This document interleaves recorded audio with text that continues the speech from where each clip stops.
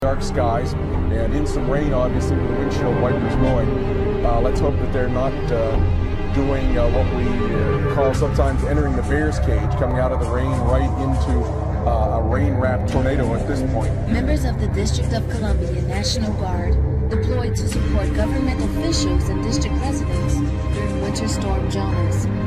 Soldiers and airmen dispatched to various locations around D.C., providing support using military vehicles to transport supplies and essential personnel. The district guardsmen also left emergency response vehicles and civilians trapped in the storm. And left a trail of debris in the city of Quishigaya. Video footage shows what appears to be a tornado. Firefighters and police say the powerful winds ripped through parts of the city and damaged more than 300 buildings. 50 to 100 meters across.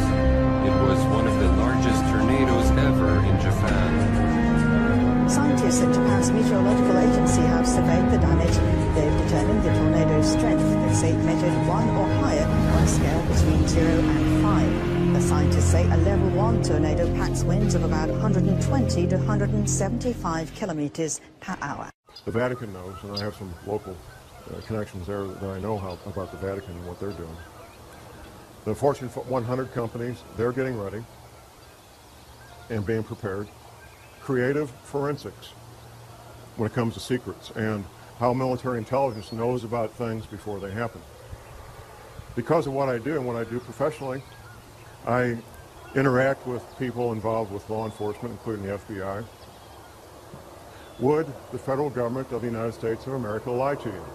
Creative forensics. Of course they would, and they have for decades. Creative forensics. My first-hand awareness began in year 2000. Two different men, friends of mine, they're both researchers. They approached me and they said, John, there's this thing's going to happen. We're not sure about the date, but it's going to happen. When it does, there's going to be abrupt climate change. There's going to be 200-mile-an-hour wind. I need to find out if this is true. And my confidential source, a friend of mine, he says, John, it's exactly what you said it is. It's coming. It's going to hit us. It's going to hit us hard. And there's going to be 200-mile-an-hour winds. And there's going to be massive tidal waves and earthquakes and all the rest of all the things that you said.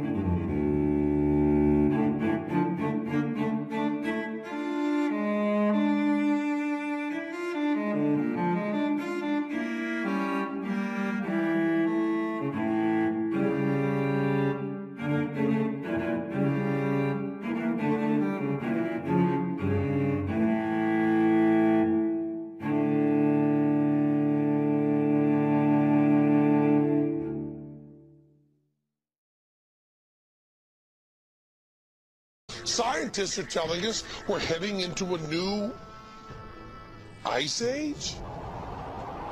What? The Earth is warming. On what timescale? This year was the hottest year ever. Was that before or after NASA and the N.W.O altered the temperature record to make recent years warmer? Recent research, however, suggests that there is a possibility that this gradual global warming could lead to a relatively abrupt slowing of the ocean's thermohaline conveyor, that's the Gulf Stream, ladies and gentlemen, which could lead to harsher winter conditions, sharply reduced soil moisture, and more intense winds in certain regions that currently provide a significant fraction of the world's food production. With inadequate preparation, the result could be a significant drop in the human carrying capacity of the Earth's environment. That means people are going to die. That's what that means.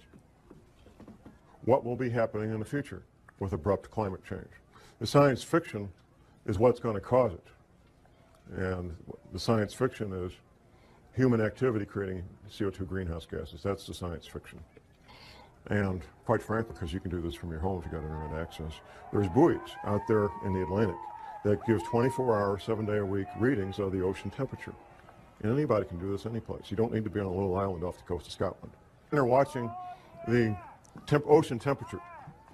And then there's a dramatic drop in temperature on one buoy, then another buoy, and so forth. And what they're watching is the North Atlantic thermohaline conveyor, which is also called the Gulf Stream.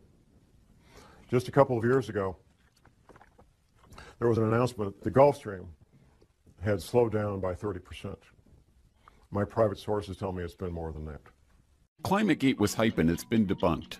The UK Information Commissioner found the ClimateGate scientists guilty of breaking the law by hiding data from the public.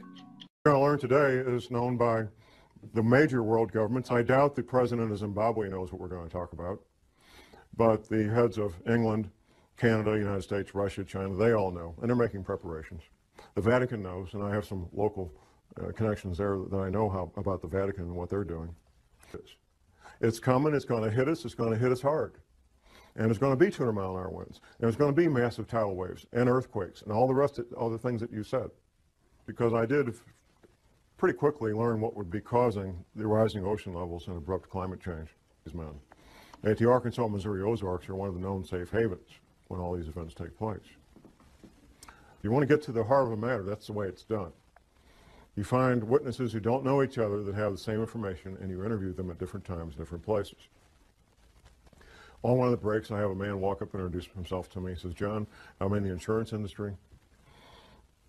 And we've wondered for years, us in the insurance industry, why is there such a cluster of retired Navy people in the zip codes of the Arkansas, Missouri Ozarks? Now I know. Now I got my answer. The Navy knows."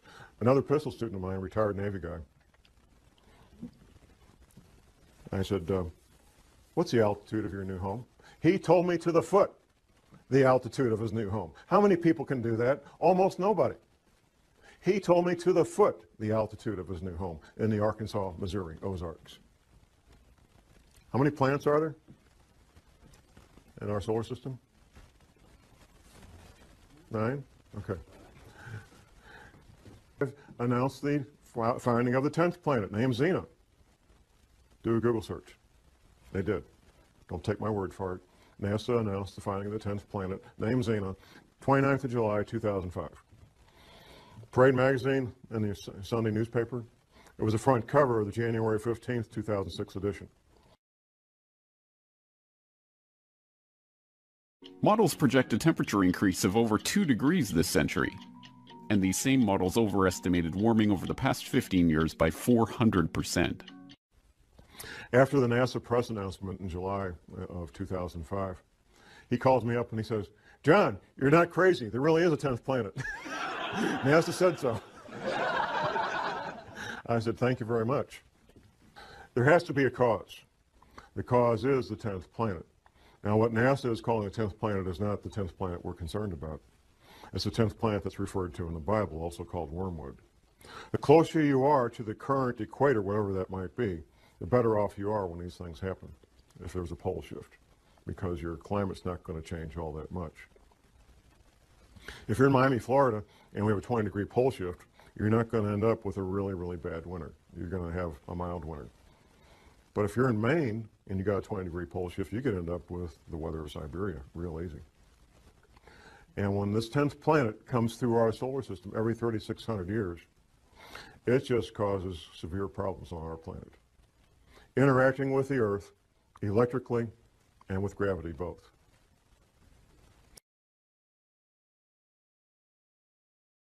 climate denial is a well-funded conspiracy. Actually, the real money is to be made in global warming alarmism.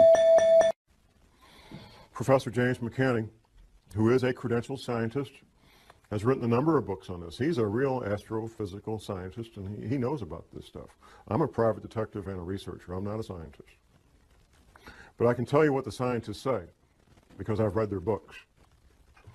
And I can tell you what Dr. Velikowski said, because I've read his books. And I can tell you what the Bible says, because I've read the Bible. And all these things are true, and all these things are in the process of happening right now. Where is all this water going to come from? Up until last year, I was thinking, oh, melting ice at Antarctica, melting ice at Greenland. But how could it melt that fast? Well, it can't melt that fast, even with what we're going through. It turns out the answer was right in front of me all the time. There is a bulge of water at the equator.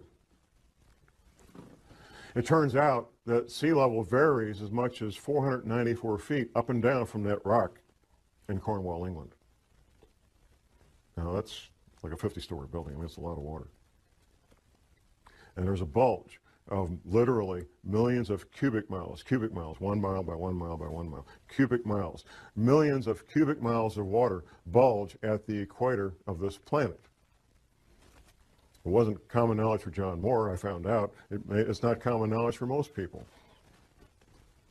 It's held in place by two things, the rotation of the Earth and gravity. Anything that changes our true north, our pole, by more than just a couple of degrees will cause that water to be disrupted. And there's a technical term for it, slosh. And there's records locked up in bones and stone of this having happened in the past. Velikowski talked about it extensively in his books. Now, from Washington, D.C. to Boston is basically one big city. All that's going to be gone.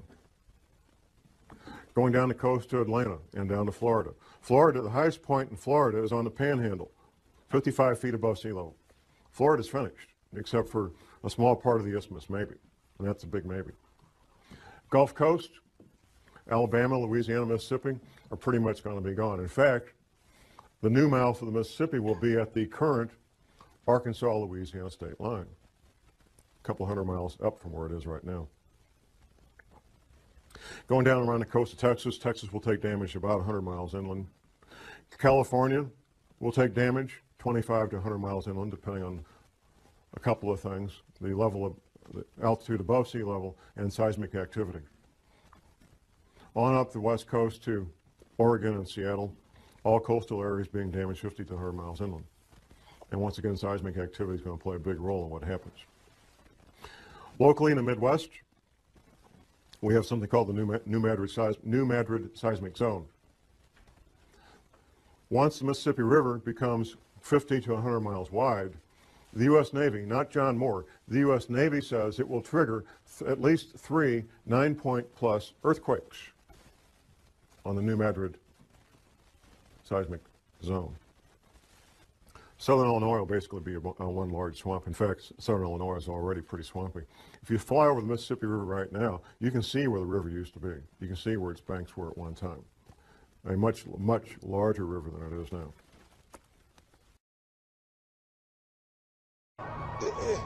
It's from Time Magazine, Monday, June 24th, 1974. Yes, to quote the title of Penn and Teller's TV series, this video will look at bullshit, or to put it more politely, urban myths that have grown up around the subject of climate change. Now, the real timeline. These relocations, which you could call evacuations, are due to have everybody who's part of continuity of government planning. It's not all federal employees. If you work for Health and Human Services, you're toast. There's no place waiting for you in Denver. People in the intelligence agencies, people in certain parts of the military, not all the military. The scientists, the engineers, the doctors that they want to have in these shelters.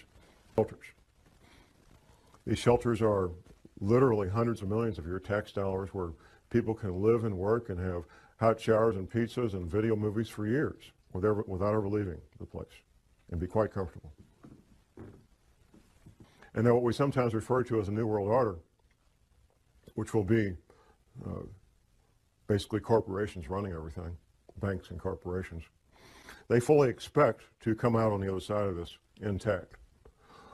The agendas of the people that control the world, the international bankers and the Fortune 500 and so forth, is to have a planet with far less people on it than there is now, either inadvertently through these earth changes or by design, through World War III, a flu pandemic, or severe economic collapse leading to societal disruption, or all three happening at the same time. What we're living in right now is as phase one. Phase one is where normal commerce takes place. We can have our careers, interact with our families and our social events that we normally do, and life appears to be normal. The powers that be are using phase one to finish their final preparations. Phase two will be when these earth changes events, abrupt climate change, bizarre weather, earthquakes, tidal waves, all become so numerous that they become daily news.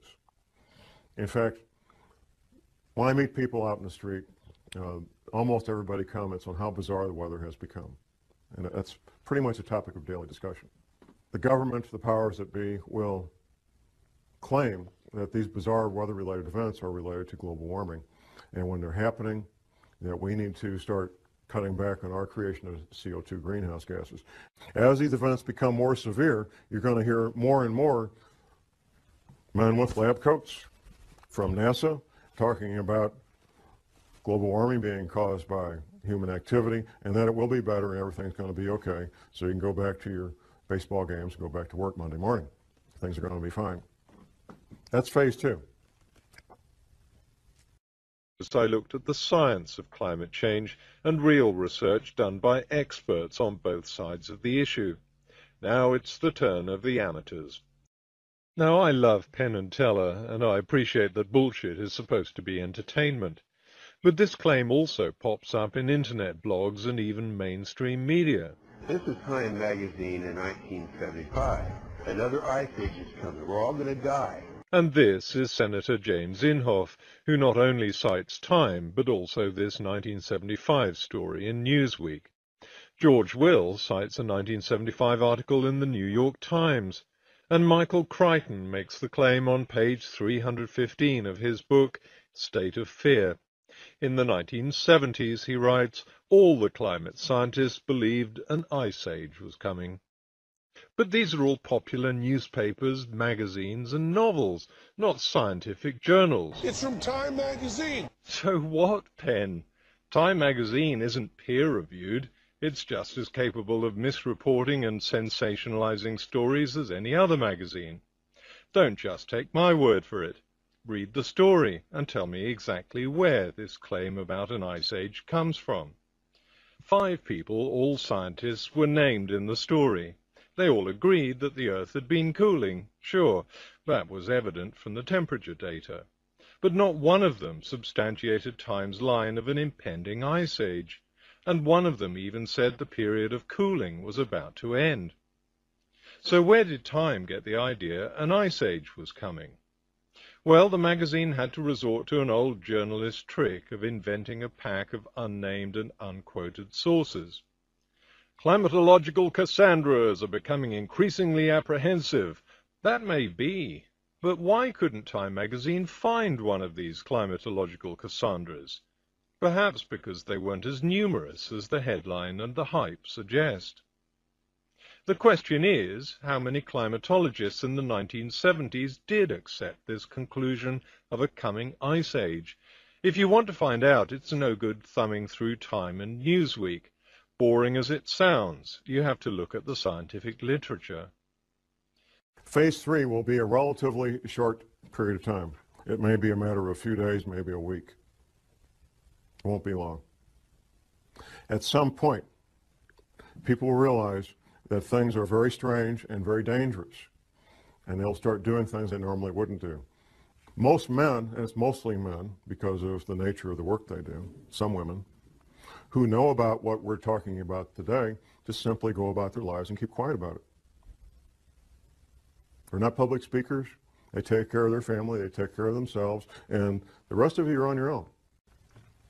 Phase 4 will be the end of the world as we know it. Once these oceans come up, the infrastructure that supports normal human activity will be wiped out. The housing where 100 million people live will be damaged and or destroyed. The potable water that these people rely on will no longer be potable. The food that they rely on to eat will no longer be available. It will not be a pretty picture. Martial law will be instituted probably before that, which brings to mind these other scenarios. What are you looking at? You're looking at curfews. The curfew could be from 10 o'clock at night to 6 a.m. The curfew could be 24 hours a day. Restrictions of sales of firearms, ammunition, and alcohol. Rationing of fuel, rationing of food, potable water rationing, possibly rationing of electricity. We've seen that in Iraq a lot, depending on what's going on. Martial law is not a fun thing to be part of or live under, even if you're part of the occupying force, because it changes your life. And the Navy says these oceans will come up over a period of about 30 days. Once these events get in motion, these water levels, these oceans, these tsunamis, tidal waves will take place over a period of about 1 month. Altitude. The Navy says that everything 100 feet sea level and below will be completely destroyed. The Navy says everything at 400 feet and below is at risk of being damaged and or destroyed. But there's more to this. There's how close you are to densely populated areas. Now, the Appalachian Mountains, for example, in North Carolina and so forth, would be highly desirable places to be if it wasn't for being so close to literally tens of million people who are going to be hungry and without potable water and without electricity. That's what makes those areas undesirable, even though they will be safe in terms of geology and rising ocean levels. Dollars, if you call a dollar up value for future use, possibly gold coins, possibly silver coins, to store up a lot of value in a compact area, compact space. Before, however, I would get gold coins or silver coins, I think I would look at other aspects of preparedness. That's why I want to focus on the final part of this presentation is preparedness. So let's look at the stepping stones, the building blocks of preparedness. First of all, and most important, is spiritual preparedness. That our American POWs who were incarcerated in POW camps in World War II, our American POWs who had strong spiritual beliefs, were far more likely to survive what went on in these POW camps than those who did not. Eating the same food, having the same medical attention, doing the same work, wearing the same clothes, living in the same buildings. Those who had a strong spiritual foundation were far more likely to survive those conditions. We know that for a fact. It's not my job to tell you what your spiritual beliefs should be. My job is to tell you need to have strong spiritual beliefs, whatever that might be for you. Next comes skills. The skills of a farmer, a gardener. You will be growing your own food. The skills of a paramedic. In a future where things no longer work like we're used to, you're going to be your own paramedic, or you're going to sit there and watch your loved one bleed to death from a chainsaw accident or whatever it might be. An EMT course is 1 semester at your local junior college, maybe $100, $200, and you'll know more about emergency medical matters than 99% of the people in this country. 1 semester at your local junior college. You don't need to worry about passing a test unless you intend to be a paramedic or an EMT. You don't need to worry about taking a test at all. You want to learn the skills, and you want to get a kit equal to your skill level. Now, the paramedic training is 3 more semesters of college on top of that first one, and then you'll have a skill level almost equal to a medical doctor when it comes to emergency medical treatment. The skills of a ham radio operator. I've been in places, I've been in combat, and I know what it's like not to know what's going on. Being able to instantly and effectively communicate with your friends and loved ones, and we found this out during Hurricane Katrina, two-way radio communication that you control could mean the difference between life and death. In Hurricane Katrina, it was a matter of life and death for many people. the ability to communicate with their loved ones, let them know they were okay, ask for help, or be able to give help. The skills of a backpacker, being able to carry everything you need on your back, your shelter, your clothing, your hygiene needs. Being able to clean yourself out in the field, prepare food out in the field, and do so in a manner that doesn't make you sick. Being able to take water out of a stream and filter it so you can drink it without getting sick. All the things that a backpacker knows, the skills of a soldier. In a severe crisis like Hurricane Katrina, for example, you're your own cop, you're your own soldier, or nobody's protected. That's what it comes down to. You become your own soldier, you become your own police officer, and you protect your loved ones because of these skills that you learn. Animal husbandry. In a severe long-term crisis, having goats and sheep and chickens and ducks and rabbits can mean the difference between a fairly good and healthy diet and one that's terribly lacking in protein. It's extremely difficult to get the protein you need from an all-vegetable diet. Extremely difficult. The skills of a carpenter, of an electrician, of a plumber, things that we may call up a professional to do now, you will be on your own to make these repairs. The skills of an automobile mechanic. All these skills take years to learn, and you can't learn them out of a book, at least not and be very effective. There's some things you can learn out of a book, but without practical application, you're just guessing at how this stuff works. The first thing you notice is an admission from a lot of scientific bodies that there was great uncertainty about the climate in the 1970s. Okay, but was there any kind of consensus? Well, if all or most climate scientists were predicting another ice age back in the 1970s, there should be lots of scientific papers from that time supporting that conclusion. After all, there are hundreds of scientific papers today supporting anthropogenic climate change. A review published in the Bulletin of the American Meteorological Society looked at the scientific literature rather than the popular press. 3 climatologists searched scientific journals between 1965 and 1979, and yes, they found 7 papers predicting not an ice age, but global cooling. The only problem is, they also found 44 articles predicting global warming. Even though the world was cooling in the 1970s and had been for 3 decades, even so, 6 times as many climatologists predicted that the danger was global warming, not global cooling. For the purposes of propagating an urban myth, the claim about a consensus on an imminent ice age simply does the rounds unchecked, even when it's dressed up as science.